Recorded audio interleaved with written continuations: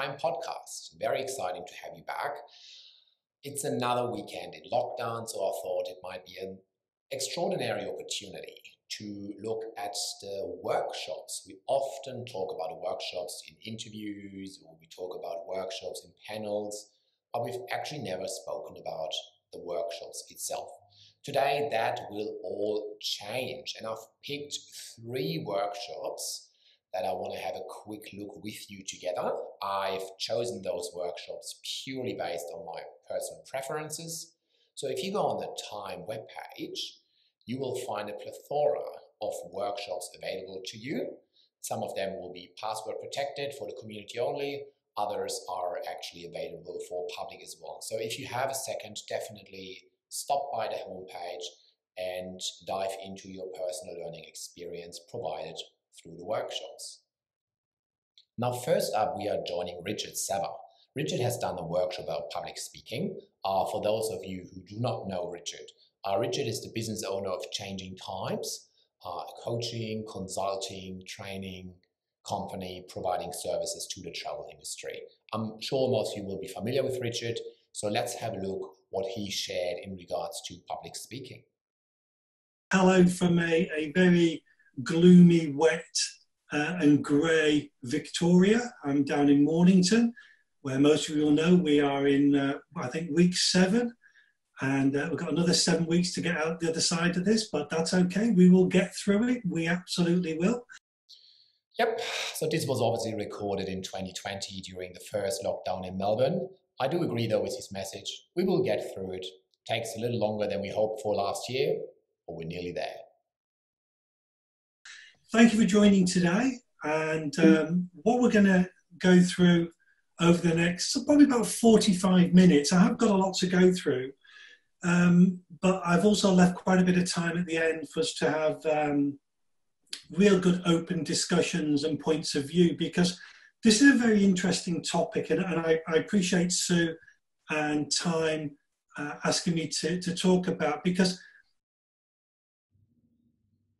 I've got to say, I love his accent. It's just gorgeous. I could just listen to him for hours. When I was a young lad and I went to my very first presentation skills training course, there were very strict rules on how to present.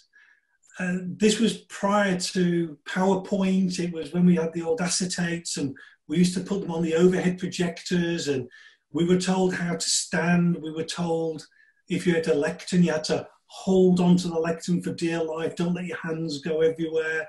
You had to go through the tell the audience what you were going to tell them, tell the audience, and then tell the audience what you told them. And it really was very strict. I have done public speaking quite a bit myself, being a part of Toastmasters for many years. And I do agree, having all these rules really felt overwhelming to start with. Rules. So it's good that he points that out. I found over the many years now that things have changed a great deal, not only with utilising different types of technology, and we're going to talk quite a bit about using Zoom, Microsoft Teams, etc. But also, I think the attitude has changed dramatically, especially as we've been in lockdown all over the world, that we're using technology differently. And it is extremely hard to fully engage with an audience through Zoom, as an example, than when you've got everyone in a room. I think we'll all be in agreement on that. And how bad is it if you're on a Zoom call and you're presenting to a group and everyone's camera is off? The worst. What I'd like to do is just run through a couple of things that I have seen, mistakes that I have made over the course of my career in presentations, and also to hopefully give you a couple of ideas to take away and to try. And especially for our friends across the ditch who are coming up to the graduations towards the end of October, and you will be asked to stand in front of your peers and give a 3-minute rendition of what graduating at Time has meant to you. I want to give a couple of ideas for you to think about. So none of this is scientific. None of this is a must do. I wanted to share some anecdotal evidence, some stories, and hopefully to give you all individually something to take away. That just shows what a great mentor Richard is, offering his own experience, his own learning by admitting to errors and mistakes he's made throughout his career, passing that on for the next generation to benefit from that. Well, I think that's just amazing, right? And in a nutshell, that is what time is about.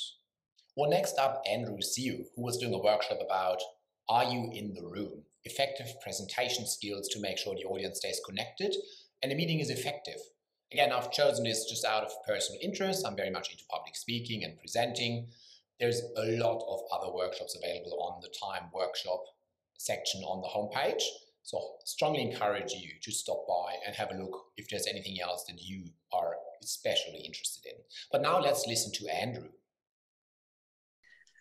So today I want to cover through three main points. So we're going to start with how our brains work, and I'll explain a little bit more about that shortly. We'll take a look at things through the perspective of the presenter or the meeting host.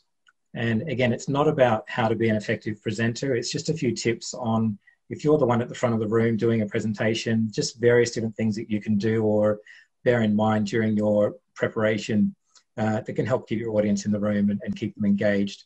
Then lastly, we'll just talk a little bit about being a good audience citizen. Andrew has been in the travel industry for quite a while as well. His experience has been nothing but gold for the next generation, so his workshop has been extremely inspiring for me to get some tips and new aspects about public speaking, but also about how to hold an effective meeting.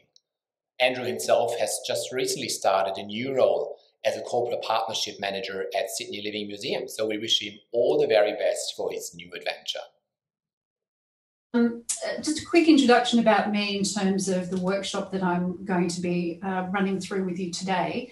So I have been in the travel industry for a couple of decades now, but today I'm going to use some of the information that I've learned wearing a different hat outside of the travel industry. So I'm quite interested in neuroscience, and I've done a few different courses. I've trained with the Neuro Leadership Institute and done a coaching course. So I'm a trained coach. Now this was Sharon. As you've heard, Sharon is a coach and has very different knowledge from outside of the travel industry as well. And I loved that she brought it back into one workshop. Neuroscience is extremely interesting if you are able to master that, because it allows you to teach yourself a lot of subconscious behaviorism that is very effective and beneficial for your career and everyday life, actually. I try to use it every now and then at tennis. Emphasis is on I try. And I've also done a course around neuro leadership, which looks into neuroscience, but then how you can use that science in organisations to be better organisations, to be better managers, and around decision making and those kind of things as well. So I'm going to be using that information today as we go through. Sharon did something next that probably no one has expected. She started doing a little breathing exercise with everyone on the call. Now, why did she do that? That is actually a great technique to make sure your audience fully focuses on the content of your workshop or presentation, but also to calm down, relax, and have an open mind about what is to come. That's a very good hint that you can definitely take away for your next presentation. So I've done a lot of talking in about 45 minutes. So I just wanted to do a quick exercise with you just to, I guess, reinforce what biases are and how they might impact in your life. So just a quick exercise, just a few seconds for people to have a think about. Well, I'm not sure about you, but for me, if I do not practice what I've learned on a workshop straight away, it's in and out of my mind usually very often. So I really appreciate a little exercise, and let's actually listen into the start of the exercise for you to get an idea how that works.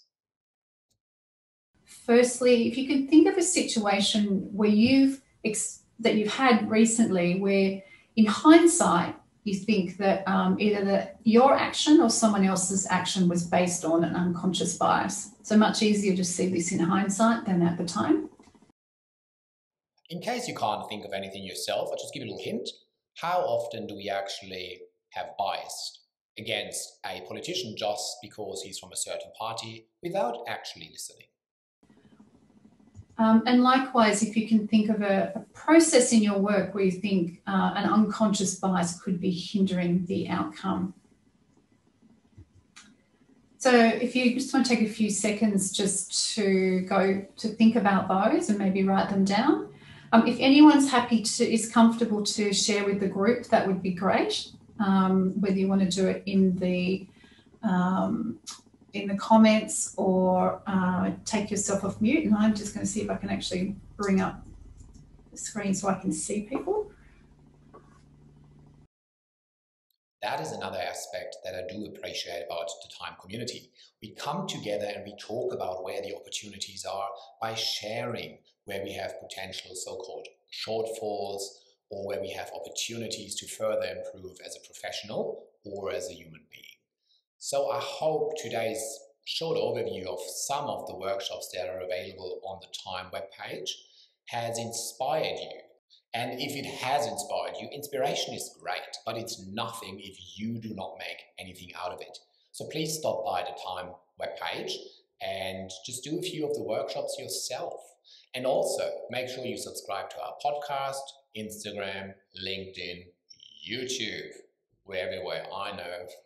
Thank you again for listening. Have a beautiful day and talk soon.